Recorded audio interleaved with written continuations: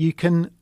Einstein's general theory of relativity, general relativity, is his theory of gravity.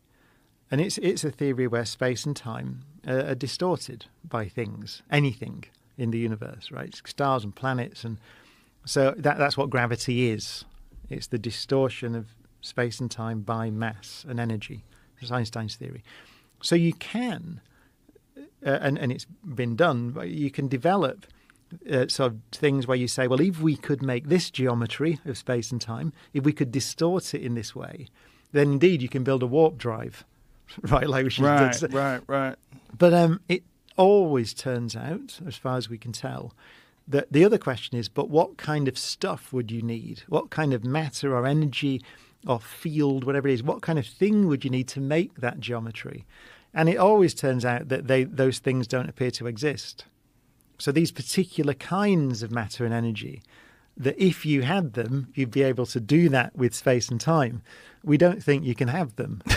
and so it's kind of it's a bummer, right? Because Stephen Hawking... Is it possible that we don't have them here, but that in different planetary systems, different environments, that these elements could exist? It's not going to be elements. It's going to be kind of some kind of quantum field, some kind of energy or something.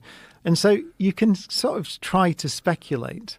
But Stephen Hawking wrote a very famous paper called the Chronology Protection Conjecture. So conjecture is important. So it's a guess, not proved, where he said that whatever the ultimate laws of physics are, that we don't have them at the moment, string theory, whatever it is, then they will be such that you can't do this, because chronology protection means protect the present from the future, right? You know? So in other words, you can't build a time machine that goes back in time, right?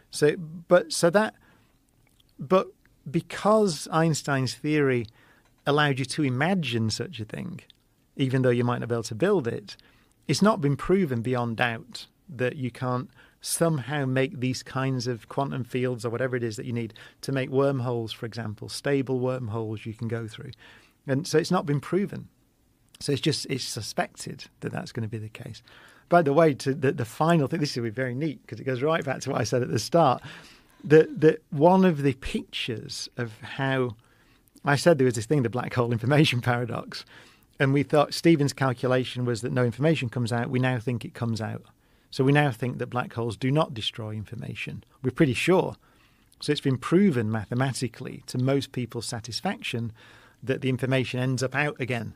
So if you went into a black hole, the information would be out in that Hawking radiation that could reconstruct you, but only in the sense that if a nuclear bomb landed on us now, then in principle the information would be still there in the future and we could be reconstructed, right? But it's still in principle there.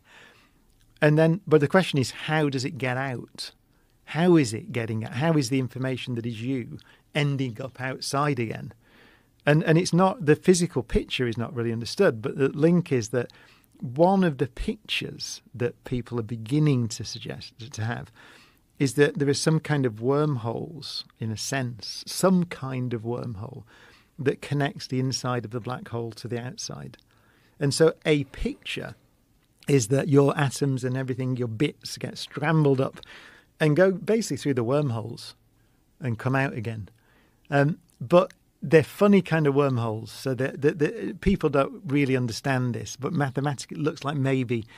So it looks like maybe there's some role for wormholes, these things, the science fiction things, after a fashion, some kind of wormhole. There's some role for it in the way the universe works. So it's really cool. The last thing I'll say, because anyway, is there's a thing called ER equals EPR, which is, so EPR was the spooky action at a distance. So we may have talked about that before. You know, in quantum mechanics, there's this entanglement thing where something can be separated by a million light years. But if you do something to it, it seems like this thing responds, right? Not in a way that you can transmit information, but it responds. So entanglement. There's a picture of that. So that's Einstein, Podolsky and Rosen, EPR, where they wrote a paper on this saying, we don't like this. It must be something wrong with quantum mechanics. We don't think there is now. This is the basis of quantum computers. So we build things that rely on this effect.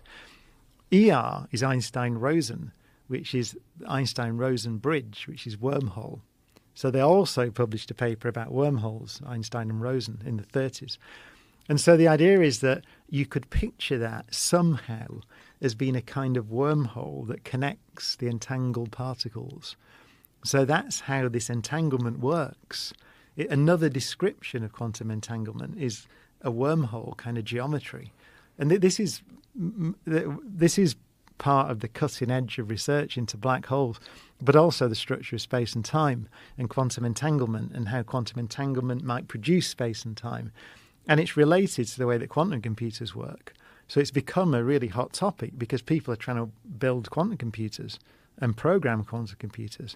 And these are the kind of problems you have to face about quantum entanglement and how you maintain it and what it means. And there was a paper recently, which is quite a controversial paper, but that I think was the Google quantum computer, which is one of the best ones. And it's not using it as a computer. It's using it just as these qubits, these little quantum systems that are kind of very stable, that are the basis of quantum computing. And it's using those qubits and setting them up in such a way that something that looks like a kind of a wormhole is created in the quantum computer. It's kind of a one-dimensional wormhole, and it's a bit kind of technical and everything.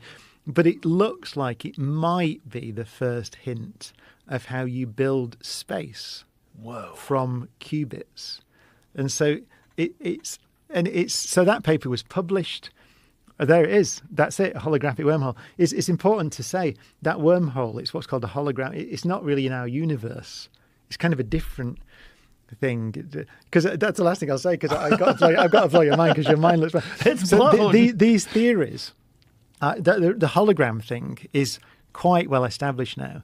And it's coming from a thing that you may have talked about with other people on the show, the ADS-CFT conjecture, a great physicist called Maldacena. So the idea is that you can have a quantum theory living on a boundary. So you could picture a sphere with a quantum theory living on the surface. And that there's a completely equivalent description of whatever's going on, the physics, in the interior of the sphere.